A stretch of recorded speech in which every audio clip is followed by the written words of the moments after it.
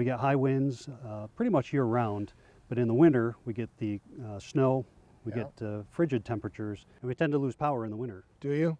Yeah, so that's a problem. I would imagine things freeze up pretty quickly out here. Right, so we've got a natural gas boiler that provides us with the heat. That's good. And gas. our well is on the electric, and of course those are two of the things that we really have to have in order to keep this house open. Okay, so you have well and heat with natural gas. That's good. It is, however, we're also in an earthquake zone. So about 6 months ago we had a 7.2 earthquake, so natural gas is not always an option for us. Wow. All right, so you need to power some lights, some outlets, a well, and your heating system, and natural gas is not an option? Right. All right, I think I have a solution for you. Let me show you what I brought. Okay, great. All right. All right, Bill, here's your new portable generator. Oh, wow, this is really nice. Yeah, so it's a good size. It's 7,500 watts. Wow. And basically it has the same engine style as a snowblower. It's a 4-stroke engine. Has a spark plug, an air cleaner. You got to check the oil. Other than that, as long as you keep gasoline in it, it'll run for as long as you need it to. Okay. A lot of people will just plug right into these plugs right here. Right. And they'll run cords inside through a doorway. It's really messy because you have to pull out a refrigerator, plug it in. It's a pain in the neck. Okay.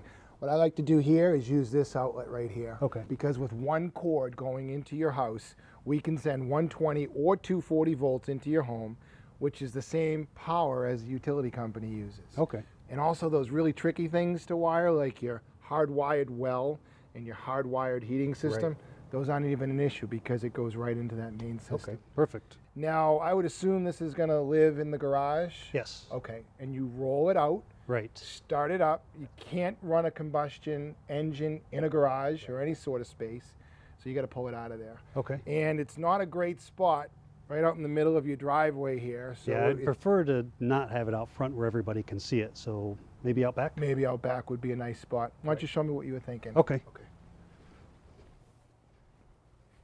So Scott, will this area work? Yeah, this works good. So we need to stay 5 feet away from any window or door because of combustion. Right. We got that.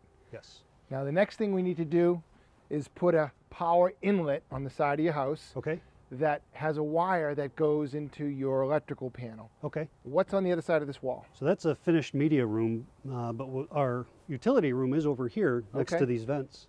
So right there on the other side of those vents, that's where your electrical panel is? Yes. All right, that works. Show me what's inside. Okay. Scott, this is our utility room. All right, nice. I would assume these are these vents that I saw from the outside? Correct. All right, that's a great reference point. We got our drinking water here, a well, the whole heating system. Yes. Beautiful. All right. And the main electrical panel here too. Correct. Beautiful. So the main power comes in from the utility, and it sends power to the back of all these circuit breakers where they snap in. And then on the circuit breaker, there's a black wire usually, and that distributes the electricity to the lights, to the outlets, to the heating system, to the well. Okay. Now that wire going up to those, we need to disrupt that. We need to interrupt it. We can't have the utility on at the same time as the generator. Okay. That's where this comes into play. This is a manual transfer switch. It's got all these wires on it, and it mounts right here next to the panel. Has these 10 circuit breakers, so they protect the circuit while the generator is running. And then it's got these really neat selector switches. So in the up position is generator, bottom position is line. Okay. So basically it's going to live in the line position. When the utility power is on, it stays there. When you lose power, you start the generator up, come downstairs, put that in the up position which says generator, and then those 10 circuits are isolated from the utility. Power comes back on, you see the stuff that wasn't on when the generator was running, you come downstairs, put it online, and everything's running on utility. Seems easy. All right, so let's get started. We're going to mount this right next to the electrical panel. Okay. And tie it in that way. All right. Okay, that's good right there.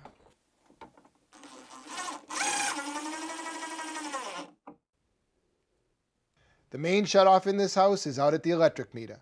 So while I turn off the power, I need you to choose the 10 circuits you want to run with the generator. Remember, 240-volt circuits require 2 spots.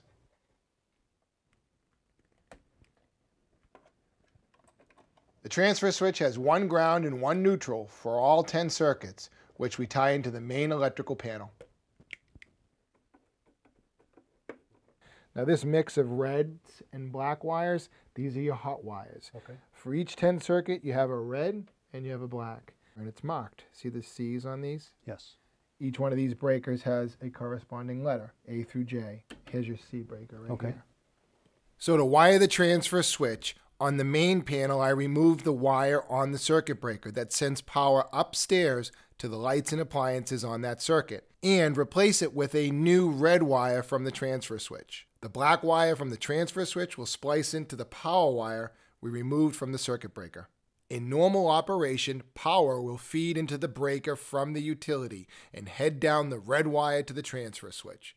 That power will continue back on the black wires to the selected lights and appliances. When power is lost, the breaker at the panel is no longer in use. Power would then travel in from the manually started generator through a circuit breaker on the transfer switch and back up the black wires to the lights and appliances we selected for emergency power. Okay. All right, let's do it. All right.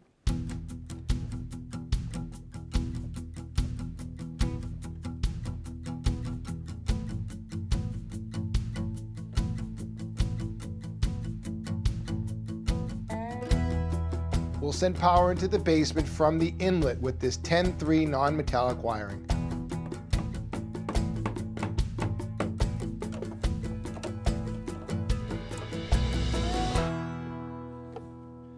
Okay, so this is where the power inlet is. The cord can stay inside that. It's a little tricky to get in, so I've given you this hose reel right here. Okay. This is where you can leave the cord all the time. It's very well protected. That's a great idea.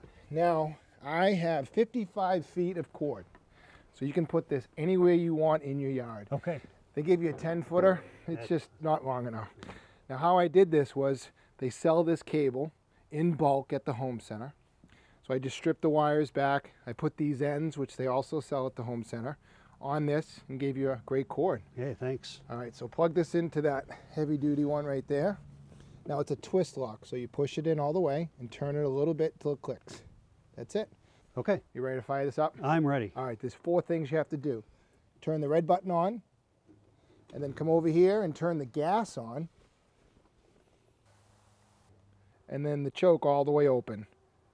Now after it starts, you shut the choke off. Okay. And we're going to turn the breaker on. We'll run inside and switch the switches. Okay. All right, go for it. All right.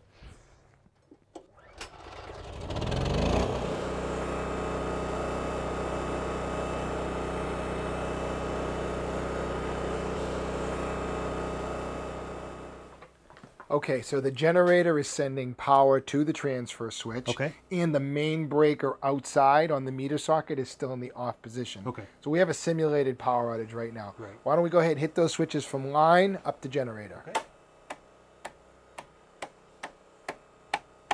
Hey, There you go. we got lights. So we're on generator power right now. Okay. Let's go outside and turn the power back on. All right.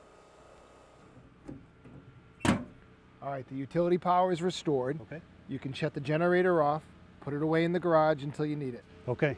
Hopefully you won't. I hope not, but it's good peace of mind knowing that it's there. Yeah, it is.